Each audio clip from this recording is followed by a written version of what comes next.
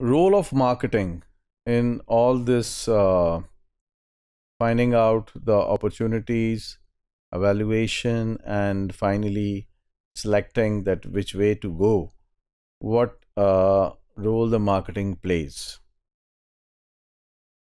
So, to expect that marketing could facilitate searching for market opportunities and useful application is possible, but not that simple.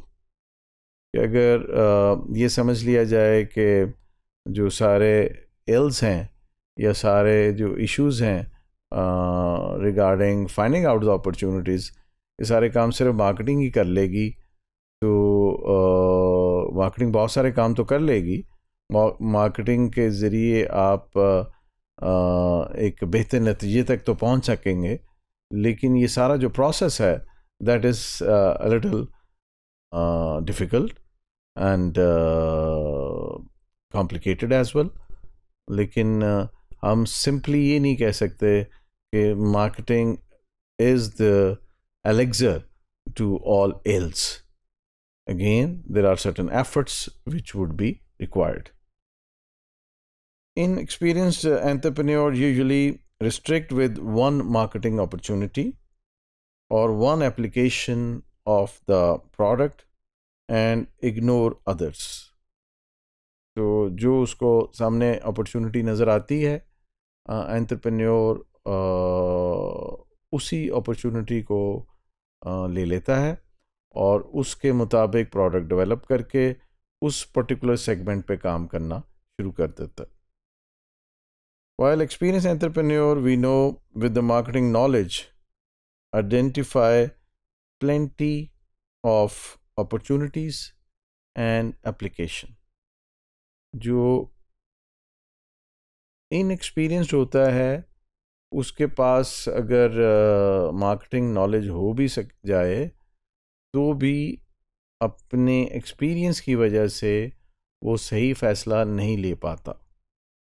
लेकिन अगर एक experienced entrepreneur होगा और उसके पास added जो virtue है वो मार्केटिंग नॉलेज और ट्रेनिंग का होगा, तो वो बहुत सारी अपॉर्चुनिटीज़ और एप्लीकेशंस उसको फाइंड आउट कर पाएगा.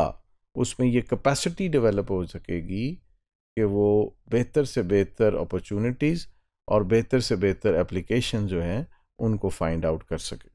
तो this figure basically also reflect that how with the experience you increase number of market opportunities and how an inexperienced entrepreneur lacks identifying number of market opportunities.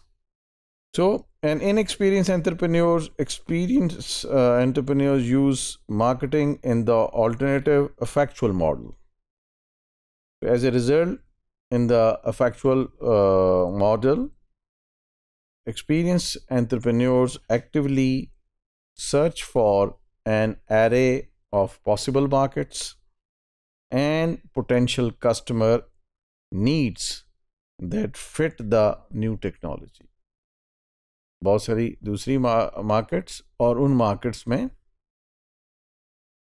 वो customers जिसके बारे में आपको उम्मीद है कि ये जो टेक्नोलॉजी है जो एंटरप्रेन्योर के पास है वो इस टेक्नोलॉजी को ज़रूर अडॉप्ट करेंगे. Experienced entrepreneurs' marketing knowledge is used to explore a new technology and applications effect on current market conditions.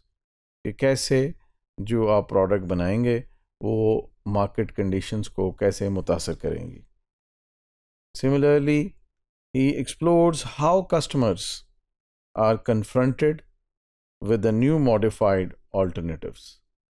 कि अगर जो एप्लीकेशन है जो प्रोडक्ट है उसमें keeping in view the latest technology कोई चेंज कर दी जाती है, कोई तब्दीली कर दी जाती है, तो वो कस्टमर इसको कैसे रिएक्ट करेंगे, पसंद करेंगे, नापसंद करेंगे, या उनका रिस्पॉन्स क्या हो सकेगा। Thus, it does not limit but actually promotes the exploration of distant and unfamiliar yet systematic or logical option. तो जो अफेक्चुअल मॉडल है जो कि अडॉप्ट करता है एक experienced entrepreneur having sufficient marketing knowledge, उससे उसके ज़रिए वो ऐसी मार्केट्स, ऐसे सेगमेंट्स जो एक दूसरे से मुख्तलिफ हैं, ऐसे सेगमेंट्स जो कि दूर अफ्तादा हैं, लेकिन उनसे उनको भी वो एक्सप्लोर करने की कोशिश करता है और उनको एक सिस्टमैटिक और लॉजिकल ऑप्शन के तौर पे अपनी चॉइस सेट के अंदर शामिल करता है। ऑन द अदर हैंड, जो इनएक्सपीरियंस एंटरप्रेन्योर है, it tends to rely on traditional marketing principles, जो कि एग्जिस्टिंग मार्केट की बात करते हैं, कि जहाँ पे अब चीज़ बिक रही है उसकी बात कर रहे हैं, वो चीज़ कैसे बिक रही है उसकी बात कर रहे हैं, इस वक्त जो कस्टमर्स हैं उनकी बात कर रहे हैं। तो this promotes local searching bye obeying existing market boundaries, following existing product categories. तो आपकी जो अप्रोच है वो बहुत लिमिटेड हो जाती है, क्योंकि ये पॉसिबल है कि जो इनोवेटिव प्रोडक्ट्स है वो प्रोडक्ट कैटेगरी चेंज कर दे, लेकिन जो इनएक्सपीरियंस्ड एंटरप्रेन्योर है with less marketing knowledge or no marketing knowledge, it remains within the boundaries of existing product category, and it talks about, investigates, and look into the possibility of selling the product in the existing market.